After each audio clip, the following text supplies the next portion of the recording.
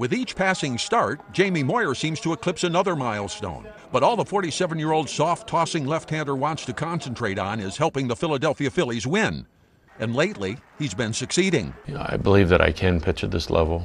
I feel like I'm proving that, and as long as I have my health and can contribute, why not?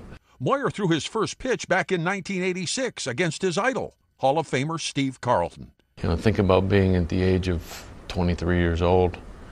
Your first major league start is against your idol. You win the game. It's pretty special. That same year, he was on the mound when Greg Maddux made his big league debut. He went on to play for 7 teams, including a 10-year stint with the Seattle Mariners. Jamie Moyer is the kind of pitcher who makes some of the writers covering him want to grab a bat, walk up to the plate, and take their swings. His fastball barely reaches the low 80s on the radar gun. By comparison, Steven Strasburg, who wasn't even born when Moyer made his major league debut, lights it up at 100 miles an hour. When Moyer shut out the Braves back in May, he became the only Major League Baseball pitcher to throw a shutout in 4 different decades. In his second complete game of the season, the veteran defeated the San Diego Padres using just 98 pitches. He's incredible. He's incredible that he's still doing it as well as he is. Weeks later, Moyer tossed 8 sharp innings when he became the oldest pitcher to beat the New York Yankees. He knows when to hold the ball and when in the tempo of the game. He controls all that and the rhythm part of it, and he does a tremendous job. In June, Moyer became the 40th pitcher in Major League history to reach 4,000 innings. But he also gave up his record-breaking 506th home run, passing Phillies Hall of Famer Robin Roberts for the most homers allowed in a career.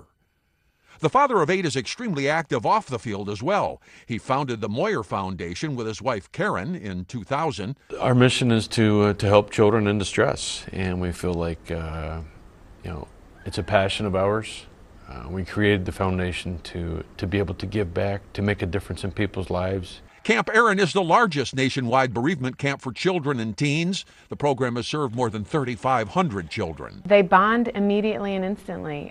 They are empowered by being around other kids just like them who've suffered a tragedy and losing a loved one. Moyer will have more time to focus on his philanthropic work when he retires, but he's not saying when that will be. I think it all comes down to, understanding that, can I really help a ball club? How can I really help a team? And I feel like I'm able to do that at this point. Moyer signed a 2-year contract extension with the Phils after they won the World Series in 2008. It's been a lifelong dream of mine to be in a World Series and to be able to win. He turns 48 in November, but as this pitcher has proved, age is irrelevant. Jim Bell, The Associated Press.